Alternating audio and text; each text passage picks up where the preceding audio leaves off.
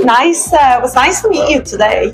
Likewise. Thank you. So we were having this interesting discussion about Bitcoin miners and the Bitcoin Treasury and how they are actually evolving from Bitcoin mining to AI and becoming a really like powerhouse, energy powerhouse. That's what miners are becoming right now. And how Bitcoin as an asset they have on their balance sheet should also be productive. And I thought that was a very interesting conversation, and you have got great insight. So if you could share your thinking behind it, what you think actually miners should think, that would be great.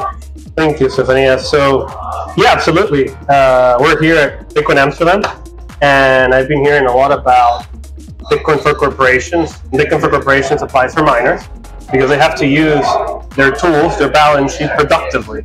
And certainly as we look ahead, they're going to have challenges operationally. So let's start first on operations, and then we move on to the treasury. On the operations side, miners have had very good profitability for a very long time. But now specifically after the last halving, the Bitcoin reward has been cut again.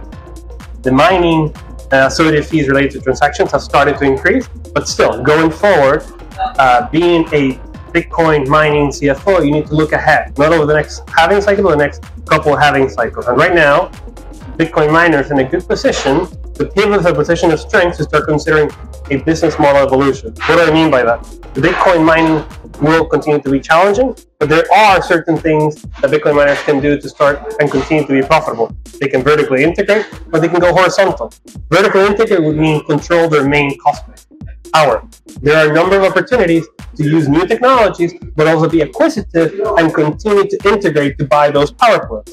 Horizontally, we could look at owning HPC or other type of compute that will have long-term visibility on cash flow. Granted, it's a lower cost of capital, but still, it's going to be enabling to have a more resilient business model and continue to invest in their core operations, as well as have the Bitcoin treasury. So moving on to the Bitcoin treasury. Bitcoin is certainly digital scarcity. Digital scarcity is very, very valuable. And we've seen it with Marathon, right? Fred Thiel has embarked now in emulating Michael Saylor in the Bitcoin for corporations. Great. But we need to start thinking also next. What's next? What's stage 2 of Bitcoin for corporations? Stage 2 for Bitcoin for corporations is using Bitcoin as a productive asset. And today, there's no well-established plan. But I would argue that it has to be moved forward, because Bitcoin have a lot of potential, but we need to start generating a return from it. And there are opportunities to think creatively through financing structures to incorporate it in other adjacent businesses. Think about financial services, think about insurance, or completely unrelated. It could be a real estate business. But there are opportunities to think about Bitcoin as a collateral and one that can power other businesses alongside a Bitcoin miner that is looking to diversify and make a more resilient business model.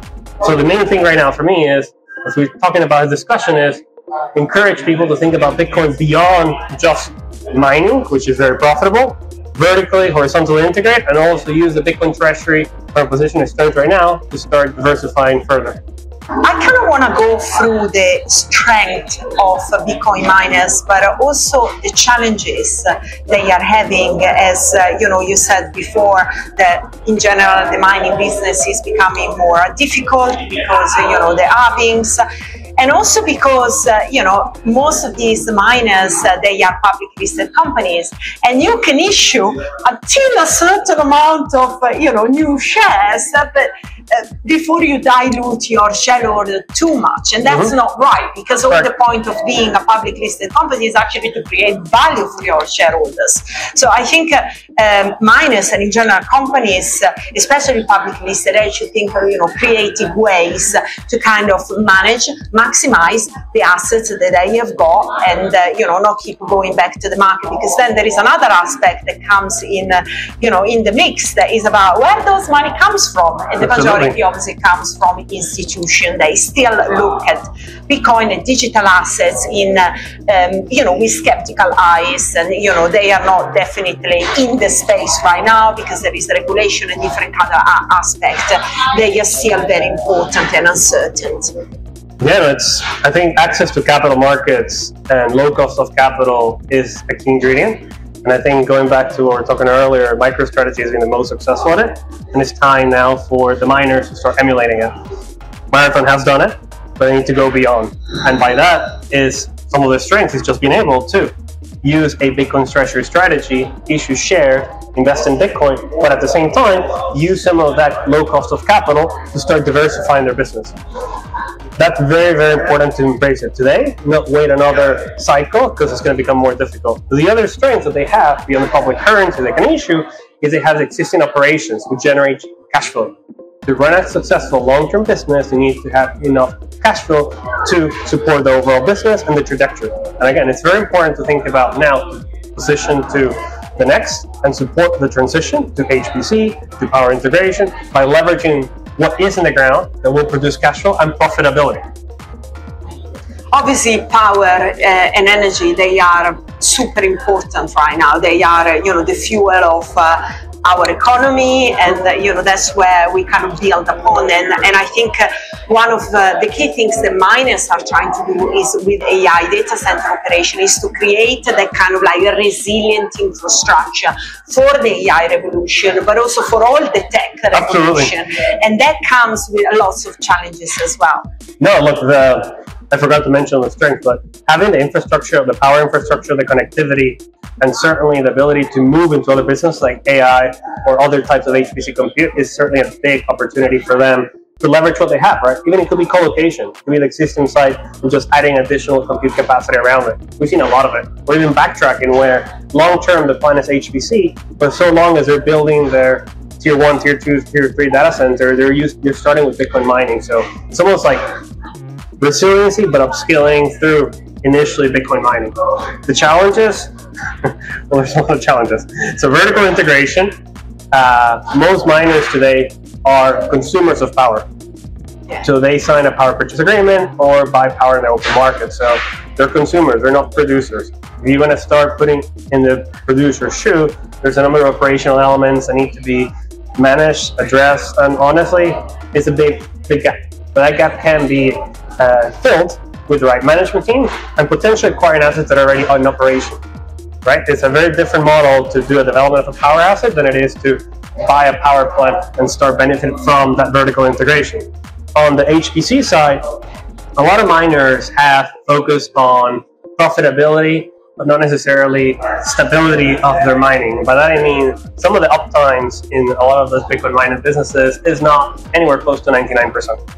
And that's because they don't have the standards of an HPC compute that require them by their standards that they sign to co-locate and produce a compute that is 99.99% of the time. Yeah. So that requires backups for electricity, the right transmission lines for electricity for the existing power networks. It also requires a different internet connectivity, different standards for management of the operations that, again, is a gap that can be filled, but I would encourage miners to think about filling the gap with existing teams and management teams that have done it, but scale into it through their strength, like a public currency, their ability to take advantage of the opportunity to sell more shares and buy Bitcoin and continue to fund their operations. So you're right, there are challenges. Those challenges are meaningful, but those challenges can be done by using some of their strengths to overcome them. What are the challenges for institutions to get involved in the space?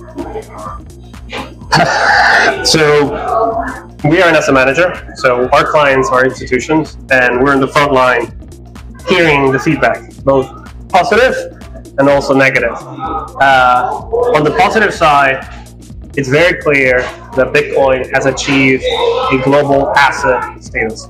That means it has a track record, is well understood, and by most effects, it's a well-known commodity. So it can be part of the global asset allocation. Most investors, though, have not introduced it in their global asset allocation model. That is coming. There's a number of investment consultants that have started to put it in their quarterly reports. There's a number of pension funds, insurance companies, so wealth that today own Bitcoin, but it's still a small amount. But as soon as it becomes more of a standard global asset allocation that they start from, it's going to be part of their benchmark, part of their starting point. We're getting there, but not yet. But it certainly has the qualities to be there. I think that transition is going to happen within the next, probably this cycle. The challenges, it is still relatively new. It's 16 years. And there is a big educational gap. I have been most successful trying to think about it as a commodity than it has been through a new technology, because that's even more complex. But still, the educational gap exists. If you think about the key stakeholders for large institutions, we're talking about not millennials. Yeah. They're definitely baby boomers or older. And those people have gone through basically not having a cell phone to now living their lives on their iPhone. So they are not ready to take it's a very big step in Bitcoin where they have to reassess a number of their fundamental factors, such as what is money, what is the cost of capital. And unfortunately, it's just the way it is for now, that it has been the de facto way of around the world, fiat standard, but there are signs that it will change. Inflation is here to stay. Monetary debasement is likely increasing, so the numbers will start to tell a story that will start to change minds, but we do need a generational shift, unfortunately, to have broad adoption and a broad reshift. And this has happened before. If you think about capital markets started with being a fiduciary just investing in bonds. Actually, it was codified